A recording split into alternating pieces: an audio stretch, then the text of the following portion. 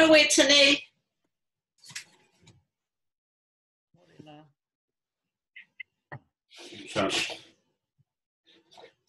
Are you on mute?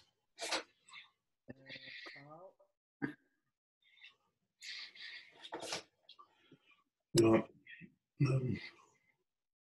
Shall we leave the meeting and come back on?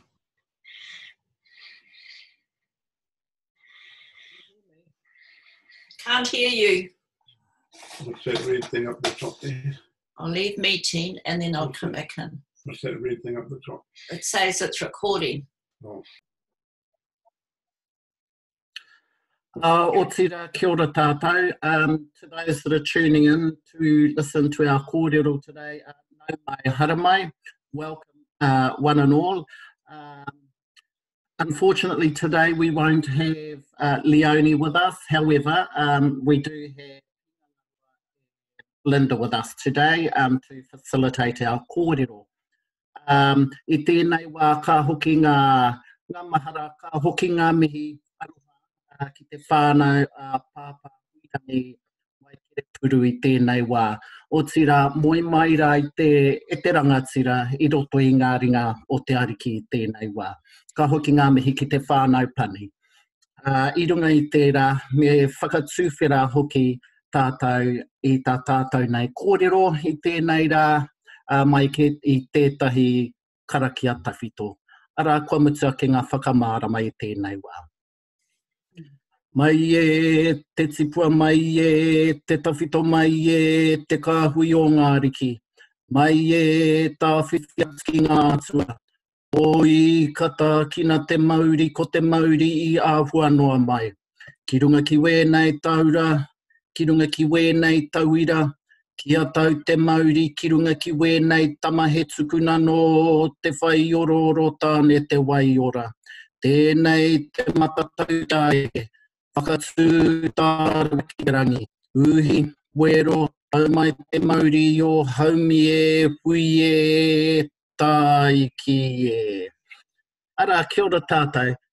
Just to quickly recap, in our first session, we had Matua Hingangaroa speak about the foundations of Kaupapa Māori theory.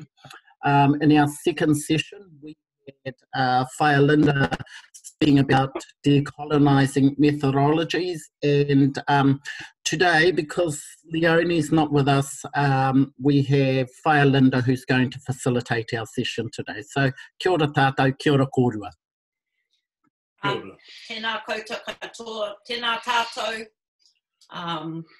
Welcome back, and I'm putting constraints on Graham so that we can have a discussion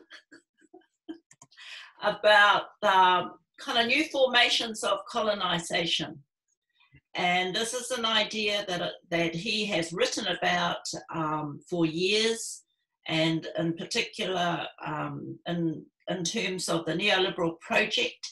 And so what I want to start with is, Graham, maybe if you could talk about the sort of foundational work you've done around new formations, because I think one of the challenges is that a lot of the work that you've done, you haven't actually published, so you've done it in lots of talks.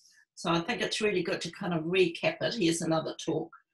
It's a very important message about how colonisation, continues, but in new forms. So if you could sort of summarise that, and then we will, and then you stop, and then I'll ask another question. Okay? No. I will stand on your foot because I'm in the same room as you. Yeah. Tūtahi, kei te tautoko ngā kupu poroporo aki ki te matua huirangi I tēnei wā. Nō reira, tēnā koe tini mō kupu hei huakina tō tātou nei. Hui, o te rā. So just thank you very much, Linda. Pleased to get back after being booted off the platform last time. Rudely interrupted, I might add. But Let me begin by just summarising, I think, the key points of where I left off, and I'll lead into the new formations of colonisation concept.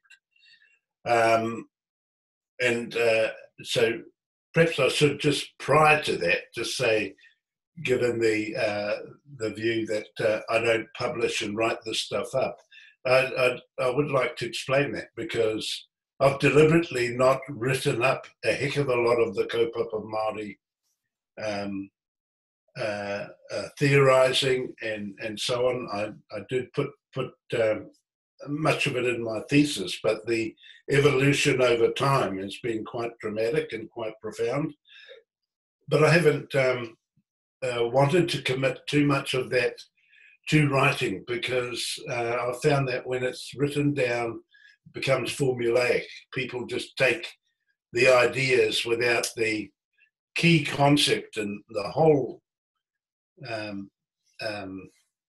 element is this idea of praxis. It's actually doing it.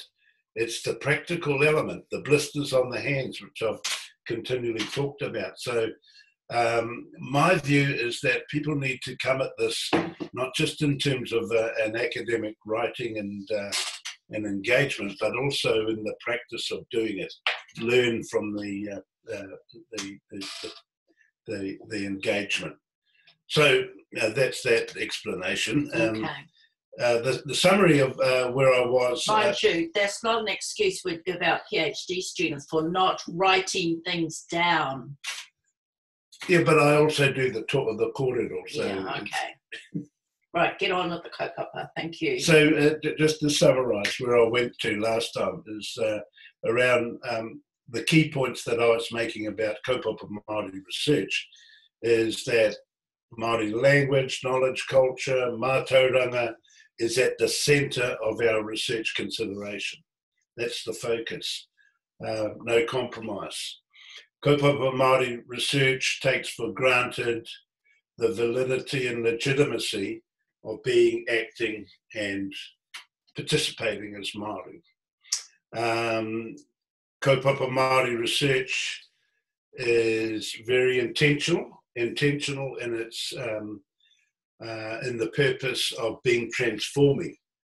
That we can't keep doing the same old things that haven't been working, that if we're getting involved in research, it needs to lead somewhere that is positive, proactive, and is going to, in the end, make a difference.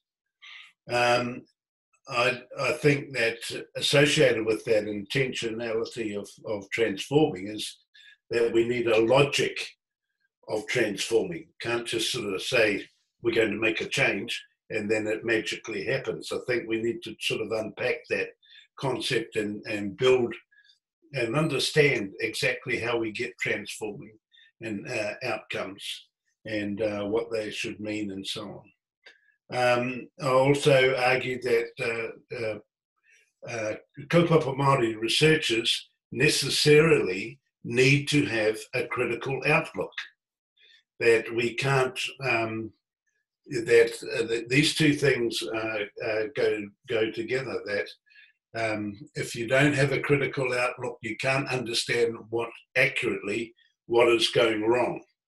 And unless you understand accurately what is going wrong and how it's going wrong, we can't come up with accurate answers to fix it. That's the logic of that. So we need to have a critical outlook, and the critical outlook gives us a set of tools to be able to unpick and analyse some of the tensions that are causing the issues and the problems. And in my work in my thesis, I leant heavily on critical theory to enable this, and I think that they do provide some really seriously relevant tools for us to do that part. And then I think that the other point I was making, that we need to continually appreciate that we do live in a colonised society, that colonisation is reproduced by colonial dominance that's reproduced in the structures and processes of society. Mm. And so part of our critical analyses and tools should enable us to understand how that's operating and how we might overcome some of that stuff. So that there's a need to understand that the forces that we're dealing with are both structural and culturalist, that some of them are embedded in the bigger structures of society. It's not all about people doing it to us and people's behaviours, but it's also embedded in the big structures of the economy, policy, hegemony, and various other names that we can give to these forces that sit over the top of us. I also suggested that when we're looking at these forces, we need to understand that dominant power is not a singular entity that's coming at us, but it's split up. It's coming in very different forms and in multiple shapes, multiple places, and sometimes simultaneously. So our strategies to resist need to be the same. We need to be engaged in multiple sites and multiple strategies in multiple ways. So I used this. I used the analogy of the Dutch boy on the dam trying to hold back the water, but I also draw an alignment here with the work of our graduate students, of all of you out there, that we need many arguments, we need many pieces of research, we need many different shapes and sizes that are coming at the issues and attacking these issues and responding to them, resisting them, and across all of these different sites. So that to me is a really important thing, that we need to understand these issues of power, and in particular unequal power relations that continue to be manipulated by dominant forces in our communities and our society. All right, and so I think the last point to get to the topic of today was that colonisation. I did suggest that colonisation has not gone away, that rather it has simply changed shape. It is coming at us in new forms, new formations, and for many of us that we've understood that the neoliberal economic context in which we're trying to survive today carries many of these new formations. So many of these formations are economic in the way in which they're being developed. So let me just unpack some of this stuff. So one of the key concepts of neoliberalism is the idea of the possessive individual. So it's a capitalistic concept, and basically it's a belief that every individual is selfish. Yeah. Every individual wants to accumulate wealth, property, and so on for themselves. It's all about me. And so that idea is a cornerstone of neoliberal thought, that was set up all of these structures in society that are reinforced by individual freedoms, individual rights. It's all about the individual. And of course, the colonizing element here, or the dissonance, if you like, with how Māori think, is that we tend to think collectively, that we are made up of collectives, that we are tribal people, that we belong to a whānau, that we have different responsibilities that are cultural, that call us to be collaborative and collective in the way in which we work, in our notions of reciprocity, in our gathering of koha and the manaakitanga. All of our concepts, you can see this idea of collectivity at the core of it. So immediately you get a tension between the individualism that's reified in the neoliberal context and the collectivity that's in our own cultural domain. So there's a great deal of emphasis put on individual rights and individual freedoms. So a lot of this stuff, this contestation has come to fruition in treaty settlement processes, where there's been significant, a lot of our claims are based on collectivity. But of course, there are some who see this as an individual right, an individual freedom, and so there's internally between Māori, there's often a disconnection, but also, when we look historically about the way in which land title was individualised and so on against collective ownership and those sorts of things. So you can see all the way along the line that individual rights and individualism have been problematic for people who are thinking more collectively. Now, one of the other points of tension, I think, in the neoliberal context is the way in which the notion of equity has been captured, and the way in which it's been, I believe, manipulated by dominant interests over the top of Māori. So in Treasury speak, Treasury has usually see, and the literature tells us this as well, that equity is often sort of partitioned up into sort of three major shapes. The first shape they call is sort of horizontal equity, where equity goes this way across the whole of society. And it's often given the term level playing field equity, where we treat every citizen exactly the same. And of course, if the ship is already imbalanced, right, and two sides of the ship obviously not equal, but if we wanted to balance the ship and we applied the rule of horizontal equity, where we put another 10 tons on this side and 10 tons on this side of the ship stays the same. It won't change. So horizontal equity, if we understand that idea now, is not going to deal with the inequities that actually reside in Māori communities and Māori society. If we keep thinking same to every citizen, the inequalities that are there will remain.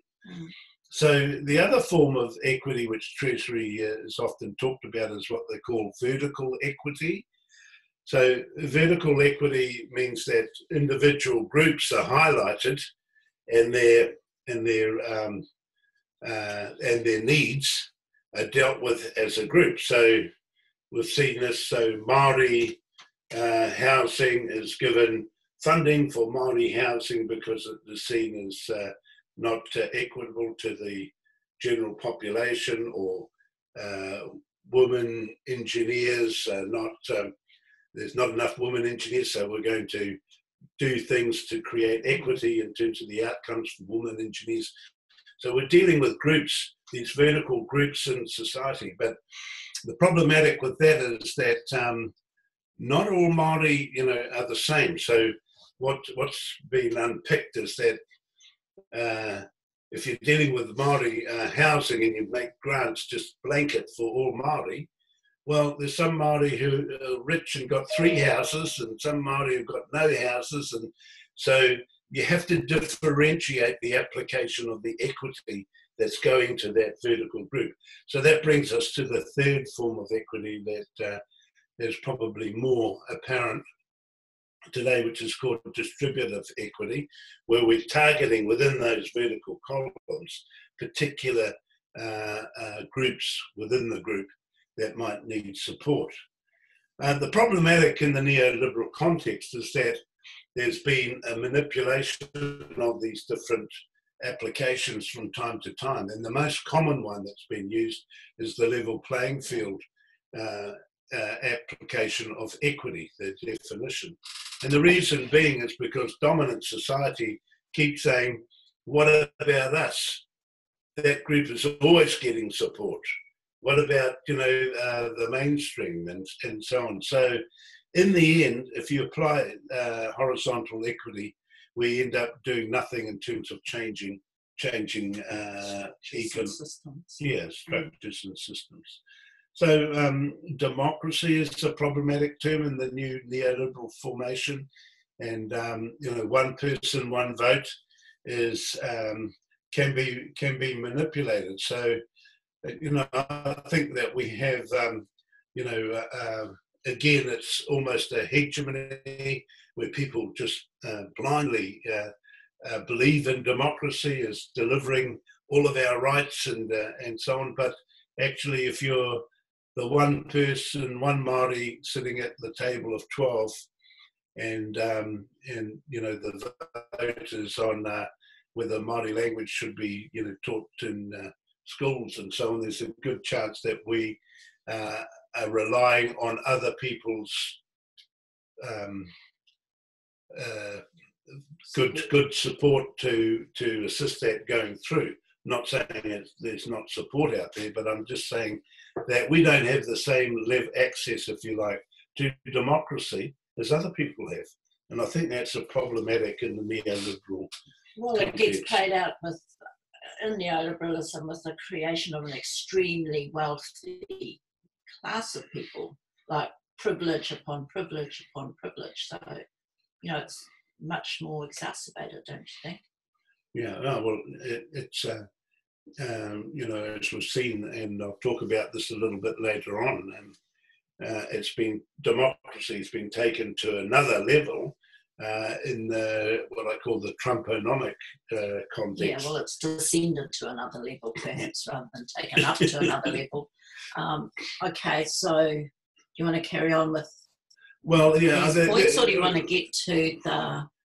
I'll just name some other elements that I think are problematic for us in this context. So I think devolution policy, which has been a significant platform of the Labour Party, we're devolving, the myth, this is all hegemony, where we believe that this is, really going to be liberating, where we devolve government power to communities, so that communities can have more power. So boards of trustees of schools were ostensibly devolved power from the central government for schools to be now run by boards of trustees. And we soon found out that that was a big myth, that actually school boards were actually held to charters, which were, almost 90% set from the centre. So they might be lucky if they had 10% of where parents really had control or influence over schools. So, but it also showed the differential in resources that communities could bring to bear. Yeah, well, that's again, part of that choice theory was, choice theory was that, if there's things going wrong in the community, then the community made bad choices. Yeah. It wasn't government. Yeah. So what you got in the devolution policy was the devolution of government responsibility onto communities, but the communities weren't given the same level of resources and power to do what the government used to do.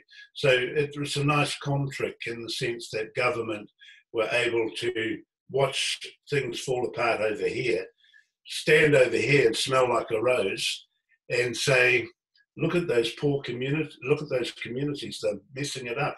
We gave them the choices and they didn't really make it work. So I think, just to summarise the points that you're making in this neoliberal project, is that these strategy, these like high-level concepts like democracy, the individual, and that there's a number of things that go on with them. One is the way they're sold to the public, if you like, and to Māori as high moral, high-level ideals of a good society.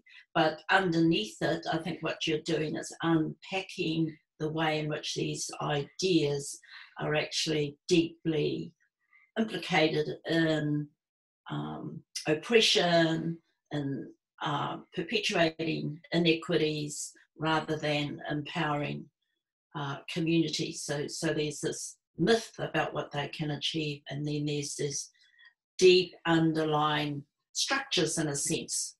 These are the sort of structures of ideas. Is that what you're saying? Yes, Cup Island. Yeah, thank Good you. listening. I'm glad I could summarise that for you so that you can move on to the next section that we discussed earlier about. All right. But I want you to talk about that. Yeah, so just one thing I would add to what Yeah. you've just said is that the language that I'm using is new formations of colonisation, because to the extent that these things particularly impact on Māori and continue on the same things that we've been suffering over the years in terms of political, social and economic marginalisation, they are new forms of colonisation. And so that's the point that we and track that back to the original statement that colonisation has not gone away. We've understood colonisation in its traditional forms. You know, the schools did it to us, the churches did it to us, and the invaders' policies did it to us, and so on. And I think many people have mistakenly thought that because we've known about that now and talked about it for many years, that somehow we've got beyond that. Yeah, and that yes, because we've understood it, it's gone away. But the point I'm making is that we need to continually be vigilant. We need to understand how the contemporary society is implicated in using these different shapes to continue on with that. So a couple of other just quick concepts I think that are important for us as, I think, academics. So there's a couple of things that actually influence the academic domain. One is the idea of accountability. And so we've seen the rise of accountability in the new context, and accountability has often been reinforced by the idea of evidence. We evidence-based. So a lot of us who work in the academy are being held to account about the evidence. So the validity and legitimacy of Māori knowledge is often undermined by challenges around where is the evidence, what's the evidence for this? And well, that was all part of the reforms, as well as the reform of the public sector, and this kind of idea of public accountability, very much embedded in the wider neoliberal reform. So this idea that, a dollar invested by government, had to be accounted for. So all the language. Yeah. So that reshaping, I guess, of all of this is what's been termed as managerialism. And so the idea that, everything can be added up and, partitioned and framed and boxed in numbers. And in other words, very techno-rational sort of logic applied to the world. That it's all about techno-rationality. And that leads then into contracting, which is the major mechanism in which funds often flow outside government. I'll have a word to Leonie about your contractors here. Okay, moving along then, along. All right. I want you to get to talking about the orange one. Yeah, all right. The Trumponomics, I think, is, again, an important new development for us to, I think, engage with. So Trumponomics is actually a new phenomenon where we've had the neoliberal world and we've been busy dealing with that, but Donald Trump has come along and totally deconstructed, if you like, neoliberalism and asserted his own reshaping of neoliberalism.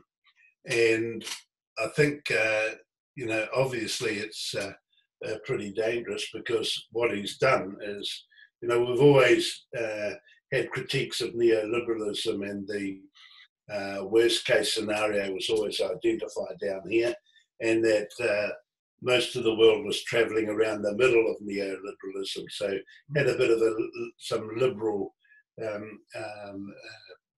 breaks on it, so it didn't actually exploit the full potential of it.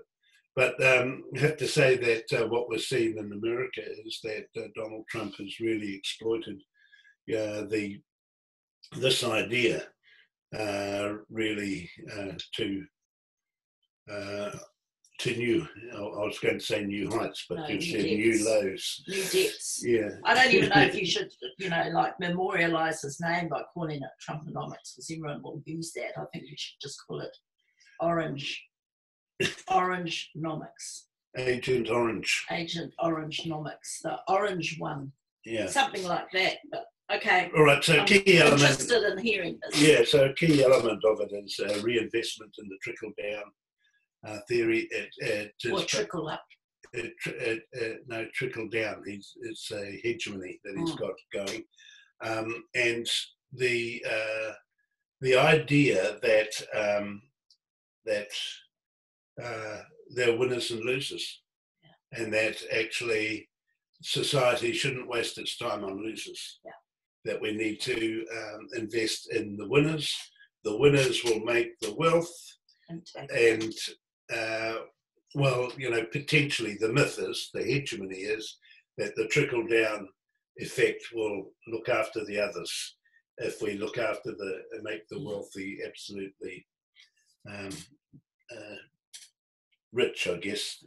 So, and in his whole thinking is that the absolute priority in society is to be the economy. Mm-hmm. So whereas in a neoliberal society there's tensions between science and there is clearly a hierarchy which puts the economy at the top of the hierarchy in terms of the things that are useful. So as a consequence, more recently we've seen it keeps raising the issue of getting back to the economy at a time when we've got all these deaths going on with COVID-19 and so on.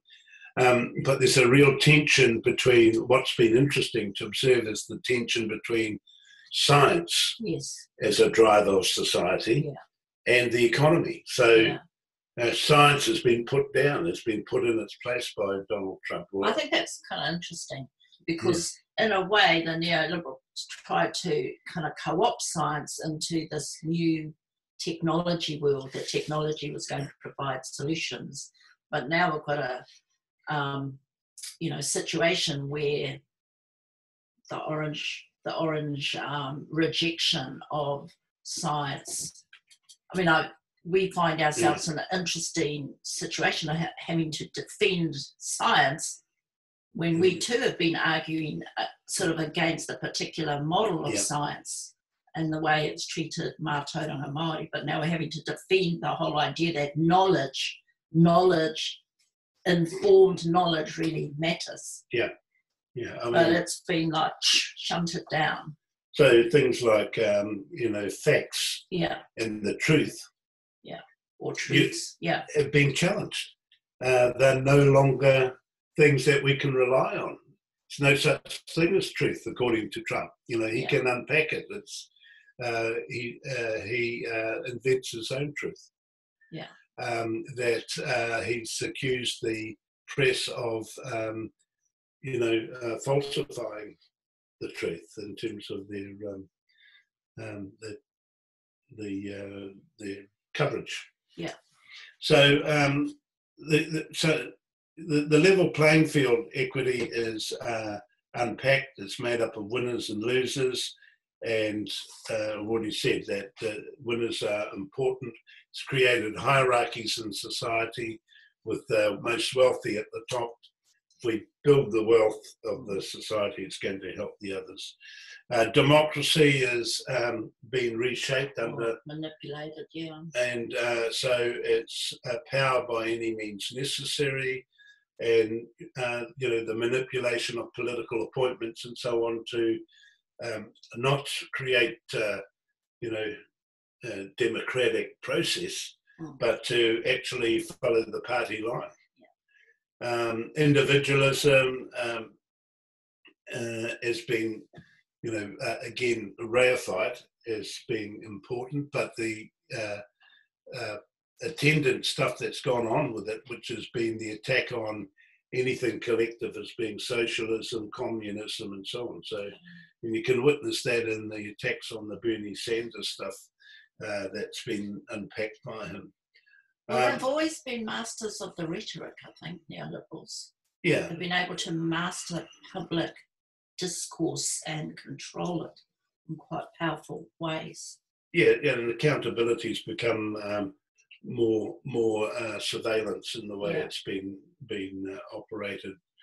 Privatisation, you know, the full-blown privatisation where the public assets are to be owned by wealthy individuals. Yeah, all of that's coming to light. So again, it's, while I think the world more generally is sort of rejecting the Trump stuff, I think it just sort of, it's useful to look at it because it gives some insights into the way in which neoliberalism is working, and it's been, you know, in many ways just accepted. Also, yeah, just the alignment with fundamentalist Christian movement in the US. I mean, I think that was part of the earlier form of neoliberalism, but now you see it in its real stark, kind of convenient alliances. Yeah, you know, he's been supported by, you know, a lot of poor people, but who are part of these kind of fundamentalist movements. So if you can comment on that, because I think that is a feature of why he has so much support. Yeah, so neoliberalism in its original form was a reformation of the economy, and it was also a reformation of moral authoritarianism in society. So you needed both things to go side by side for it to work.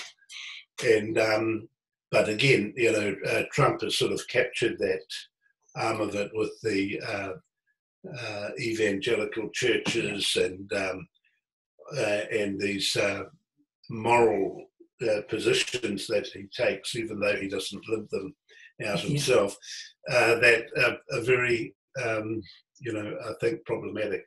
So that's all part of this as well that needs to be unpacked. But you know, the reification of the stock market as being, you know, paramount.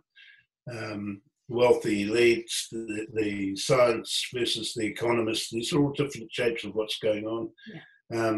You know, taking credit and exporting blame. So totally. It's I guess the question is, what does that mean for us, for Indigenous peoples, or for Māori?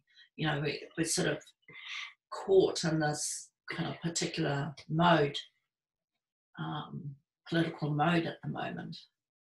Yeah, so I think it's got several implications for us. So one of the things is I think that we need people who've got more of a Kaupapa Māori outlook, who are actually involved in our iwi decision-making processes, who are able to unpack some of this stuff before it gets hold. But you know, a couple of years ago we did some studies of the economic positioning of iwi, and you know, I'd have to say that in some places the economic development kaupapa was just simply replicating the dominant forms of you know, of economic.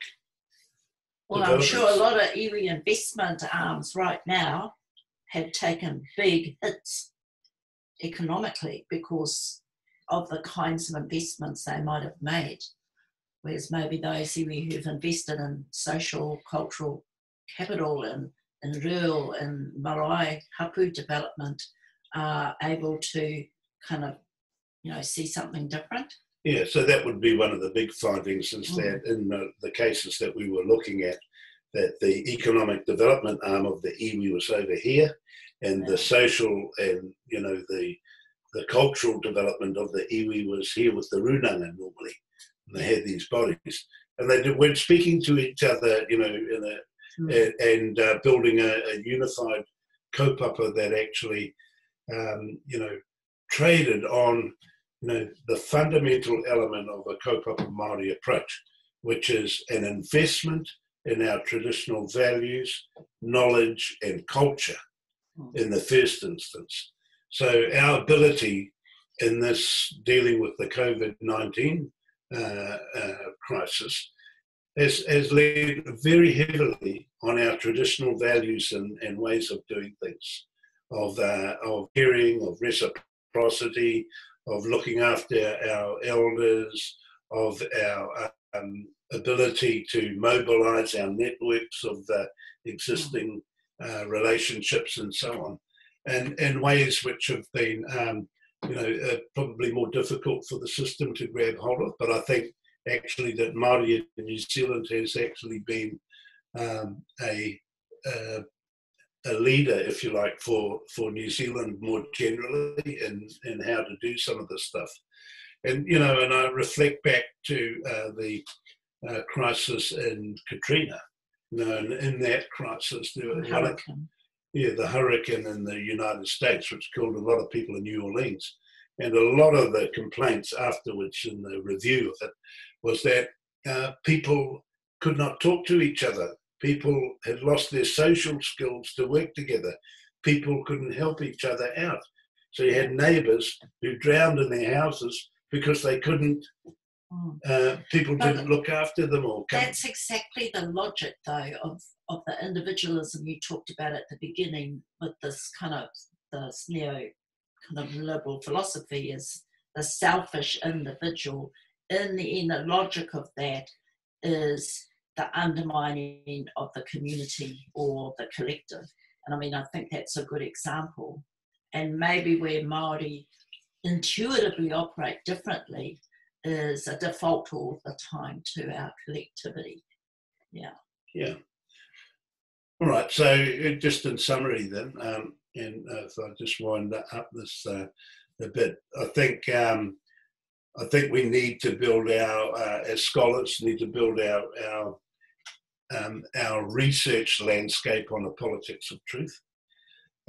So while we're sort of making these judgments and speaking critically out that way, I think we also, should start with things like we need to understand, each of us as a researcher or as a scholar, our limitations and our strengths, and to be overt about that. I think that's one of the things that we should put up front. We should say, and in our, I encourage my students, when they write their theses, to put themselves in their thesis and to write a piece at the front which connects them and their personal life to their work, to their thesis, to give it a more authentic voice, if you like, or locality. So we need to understand, as a group of scholars, that no one is pure. Yeah. So that, and by that I mean that we're all having to make compromises somewhere about what we're doing. And as scholars and as academics, I believe working in an institution, doing some of the research that we're doing, where people are compromising sometimes. I hope that they're compromising knowingly, because to me that's a better position than actually just compromising and not knowing what the hell they're doing, and going along and engaging in sort of colonising outcomes and processes. So you have to be careful all the time, with the commodification of research, so that when we pick up the check, there's a whole lot of strings attached to picking up the check around research. So a lot of things that I think that we need to be reflective about as scholars when we're thinking about our role in the academy, the work that we do in our research, and that we need to own up where we're making those compromises and to be able to at least declare them. Well, you often, it's not just a compromise, you're trying to find some space, like a wriggle room space, to do something, that's positive and that contributes positively to Māori and to our communities and that, but in a really tightly constrained context. I mean, it's always compromise, and I think the difficult thing for scholars is kind of understanding how to operate in that environment, in a good way doesn't do harm to you and to others, that you can sort of have a sense of pride in the things you do achieve, and that, you can navigate our world with integrity. I mean, I think those things become really important when you're in these tricky spaces. Otherwise you get cynical, burnt out, or you just cave in, those sorts of things. I think to survive, you have to develop particular kinds of tools. And I think Kaupapa Māori gives us a platform that helps us navigate, advocate, but also survive and look after each other. Trying to be collegial. I think this is one of the powerful things that Leonie's contributed, is that she just defends, advocates, speaks out publicly, and makes other Māori feel that someone is speaking for them, speaking for us. So I think it has that public intellectual role as well. I mean, I want to ask her about that when it's her turn, but I think, you're touching on these points too. Yeah, no, I would agree, and I'd certainly agree with Leonie's contribution should not be underestimated in this whole field.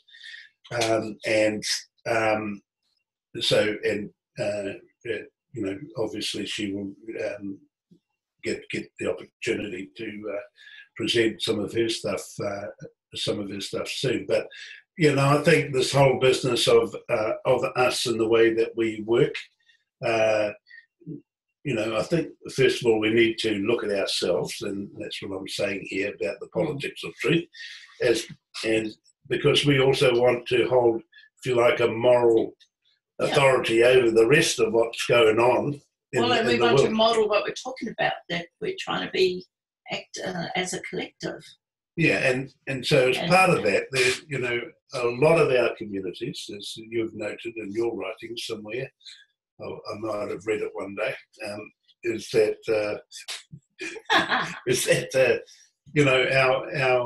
our communities are very suspicious of academics who come into the communities to do research, and for good reason. There is this anti-intellectualism, anti-academic feeling abroad in many of our communities, and if you don't understand that in the first instance, you're going to find it very difficult to enter into a community. So, with all the attendant sensitivities that are required to do that. So,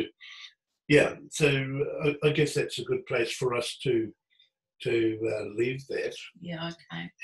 And unless you want to ask me another question. No, it might unleash another coho, but there'll be time for that later,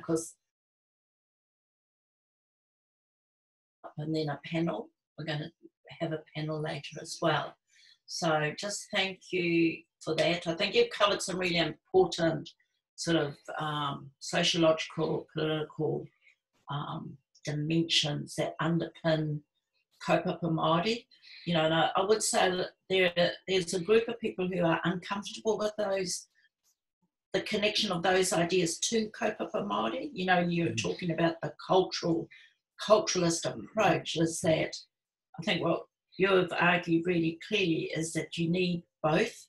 You can't just go into our cultural revitalisation and regeneration efforts without understanding the structural, deep structural context in which we live and have to survive and navigate. So I just want to thank you for that and turn us all back to Wetini. Ka tira, kia ora kōrua. He mihi kawana tēnei kia kōrua.